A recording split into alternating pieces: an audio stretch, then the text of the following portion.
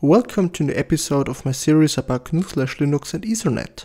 In today's video, we will explore the Serial Management Interface SMI. And here is a small reminder where the SMI is located within the Ethernet transmission line. So the medium access control is one of the two interfaces between the MAC, the medium access control, and the transceiver PHY. So basically between the MAC and the PHY we have two interfaces. We have the media independent interface for sending the data from the MAC to the PHY, or the data which should be sent by the PHY, or to transfer the data from the PHY to the MAC. These are the data which are received by the PHY. But the PHY is a quite complex device and you can also configure it a little bit. And for this configuration or management, we have the serial management interface available. But the problem is, for this specific interface, there are multiple names available. So I will call it SMI within my videos, but sometimes you can also hear the term MDIO interface, which stands for Management Data Input-Output Interface, or you can also hear the phrase MIIM interface for Media Independent Interface Management. So all three terms are valid, all three terms are used, but they are all the same interface. So how does this interface look like? Well, it's a 2-pin or 2-signal interface similar to I2C. You have the MDIO interface clock, or abbreviated with MDC, and you have the MDIO data signal, which is a bidirectional data signal. And here you can see a bus setup for the serial management interface. So here we have a processor or a MAC. So in some Macs the SMI is embedded and can be controlled over the MAC, but for some Macs there is no SMI interface available and the processor has to bit bang it, for example. These are both possible solutions. And here from the MAC and the processor we have two signals, the MDIO and the MDC signal. And to this bus line we can connect now multiple PHY addresses. And another important thing to see here is that there is a pull-up resistor on the MDIO data line. Okay, so on the SMI you can have multiple PHYs available. So there must be a way to determine to which PHY we want to talk. And this is done by a 5-bit PHY address. So each PHY has an individual address starting from 0, and the maximum available address is 31 or 1F hexadecimal. So here in this example, this PHY has address 0, this PHY has address number 2, and this PHY has address number 1F. So why do we need this pull-up resistor here? So in case we want to read from a PHY which is not available on the bus, let's say address number 3 in this example, no one of these PHYs is responding, and what the MAC will read back from the MDIO interface is all ones. And if you're reading all ones, normally this is an indication, okay, maybe the address we want to read from or write to is not available. And over the SMI bus we can do read or write transactions to each PHY. But what can we read or write? Well, therefore let's take a look at the datasheet of an Ethernet transceiver PHY. So here I have opened the datasheet for the LAN 8710A PHY from Microchip, and you can see here is a chapter number 4, register descriptions. And in here we have under a section SMI register map. So each PHY can implement up to 32 registers. And each register has an address. So we need also 5 bits to display the address of the register. You can see some registers are vendor specific, but some registers are also normed by IEEE. For example, the basic control register is always register number 0. So maybe let's go over some registers. So each register is 16 bits in size, So we can read or write 16 bits over SMI, and with each SMI transfer we are reading or writing to one register. Okay, so one or two interesting registers are the PHY identifier registers, because over these registers we can read back which PHY we have on our system. So this is just an ID number assigned to the 3rd through 18th bits of the organizationally unique identifier. And this identifier is split into two parts. So basically here we can read out the PHY ID, and then the system knows, okay, now this is the line 8710 file from microchip, for example. Or maybe let's also take a look at the basic control register. So here, if we set bit 15 here, we would apply a soft reset to the PHY. Or over bit number 12, we can enter or disable auto negotiation. We will talk about auto negotiation in a separate video in more details.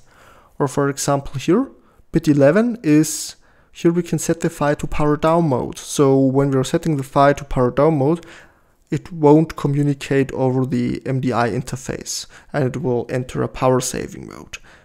Yeah, and these are some examples which we can set over the basic control register.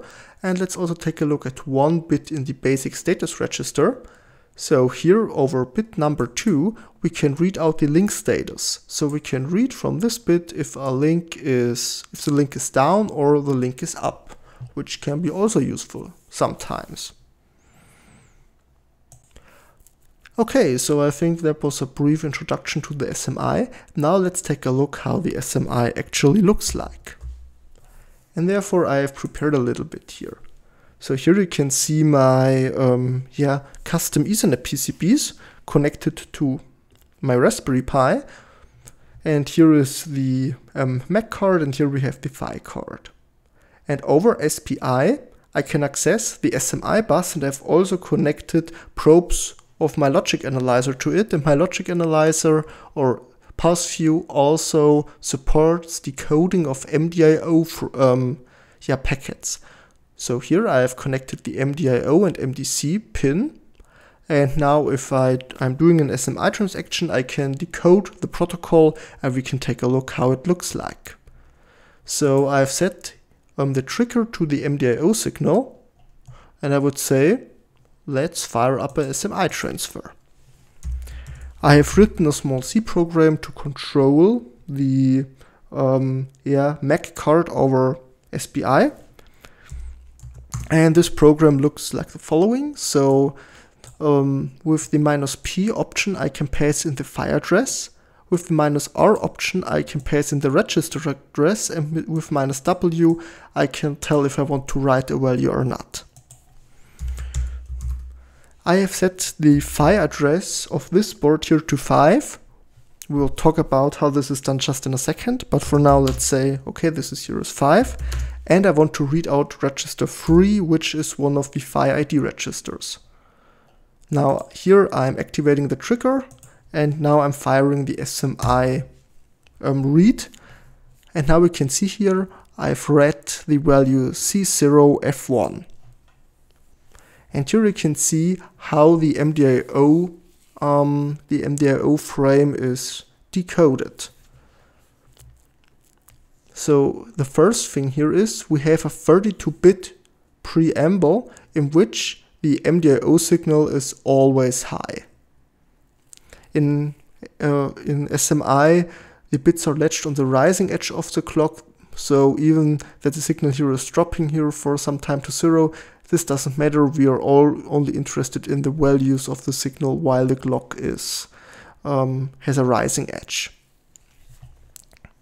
Okay, what else can we see? After the 32-bit preamble, we have a start clause, which is a 0 and a 1 here. Then we have an operation. The operation here is 10, and 10 stands for a read. we will execute a write soon, and for the write you will see that this opcode is then 01 instead of 10. Then the next 5 bits are the PHY address, which is 5 in this case here.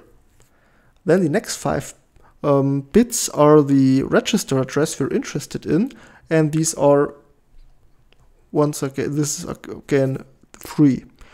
Then we have a turnaround phase, because until now the MAC drives the MDIO signal, but after the turnaround the PHY has to drive the bus to pass the data here, and then the next 16 clock cycles we're transferring the data, which is C0F1. So let's also read out PHY register number 2, and let's see what we read there. We can see we are reading a 7, and if I take a look, at the datasheet, and if I go to PHY identifier 1, we see, okay, this 7 value is also specified here in the datasheet. So the reading is really actually working. Okay, so maybe now let's perform a write access. So maybe let's write the basic control register and set the PHY to power down mode. So for doing so, I have to write to register number 0, and first I will read it, and then I will set bit number 12. Okay, I should, the only question is, what is bit number 12? Okay, yes, now I know it. So let's write, okay, wait, give me a second, I'm a little bit confused. Okay, let's take a look at this datasheet here. No, I want to set this power down bit, which is bit number 11. This bit was auto negotiation enabled, and it seems auto negotiation is enabled here on my PHY. Okay, so I will set bit number 11, and 11 should be 800. Okay, now let's start the trigger here. And yes, we can see now the preamble is the same, the start clause is the same, the operation now changed from read to write, yes, so 01. And now here the turnaround phase is not really important, because the MAC is still driving the MDIO bus, and then here we're writing this pattern here to the bus. Okay, so one remaining question is, how can we adjust this PHY address? Well, therefore we have to take a look at the datasheet, and especially at the pinning of the datasheet. So we can strip the value of the address over some pins here. For example, here, this pin, RX data 3 pin, is also responsible for PHY address number 2. Combined with PHY address 0 and PHY address 1, this configuration strap sets the transceiver's SMI address. And we can take a look at this section, how to set up the SMI address basically. And here we can see all the signals which are relevant for setting the SMI address. And here on my board, we have some jumpers back here, and over these jumpers, I can set the SMI address. So maybe let's change the SMI address. For example, if I can set it to 4 by just changing one jumper. But for now, this here will still work, but we have to reset the PHY over its reset pin. And I have written a program which tells the W7500 to apply a PHY reset to the PHY card, just toggling the reset pin, which is also available here. So here we have a reset pin, pin number 19, and this pin is just toggled when I'm executing this OR command. And now if I'm reading from PHY address 5, let's also trigger it, I'm reading back Fs because this address no longer exists. But if I'm reading now from address number 4, now it's working again. Okay, maybe the last thing I want to do today is let's build up a link by connecting my PHY card to my router and then read back or let's see if this link bit or link status bit in the basic status register actually changed. So give me a second while I'm connecting everything. So here we go. Or yeah, first let's read the bit before. So now I'm interested in register number 1 and in bit number 2. So with 9 normally bit number 2 is not set. Here we go. Shift it by 2. Or this value here, this should be an OR.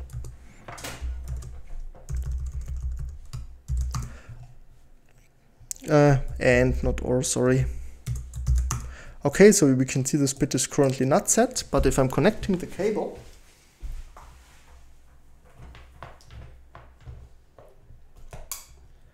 yes, okay, never mind.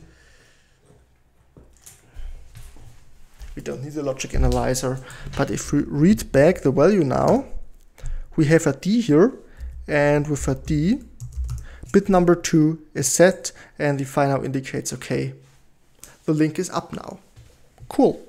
So yeah, this was a small lesson about the serial management interface and how to communicate to a PHY. I hope you've enjoyed the video and learned something. In case you want to support my work, you can buy me a coffee on buymeacoffee.com/learners for Linux. So thanks for watching and goodbye.